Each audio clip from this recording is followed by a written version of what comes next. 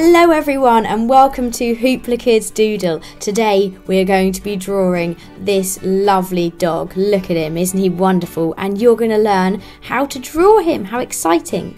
So you'll just need a pen and a piece of paper and some colouring pens for the end.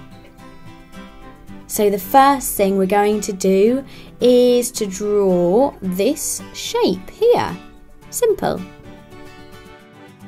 And then on top of this, a small circle, and next to that one, another.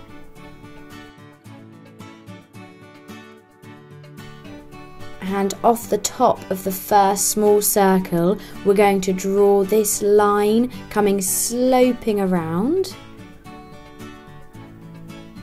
And we're going to do the same sort of line off our first shape. And at the bottom of that, we're going to draw this shape, which is like an oval with a couple of frills at the bottom of it. Can you see? And we're going to draw two of those. Those are going to be the paws of our dog. Now we're drawing this shape coming off the back of that line and another one of those frilly shapes next to it. And we're going to do the same on the left side, because of course dogs have got 4 feet or paws. And off the top of our dog we're going to draw these ear shapes. Don't they look lovely? So just one sweeping line like that, one underneath and one joining it to the dog, as simple as that. And on the top of the nose we'll draw a triangle, which we're going to colour in. He's really taking shape now, isn't he? Okay, so now you can see the detail we're going to add. We're going to do this one swirly line to be the smile, and one little one showing it goes on the other side. Then some little dots to show where the whiskers go. And in those eye shapes we're going to draw another circle. There we go.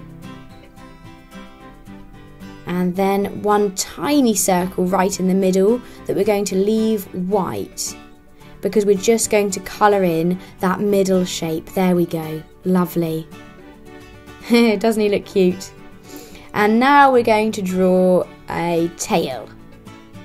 There we go. Just a spiky shape coming off the side. And then we're going to draw this line with 2 lines coming off the bottom, and we'll join those together.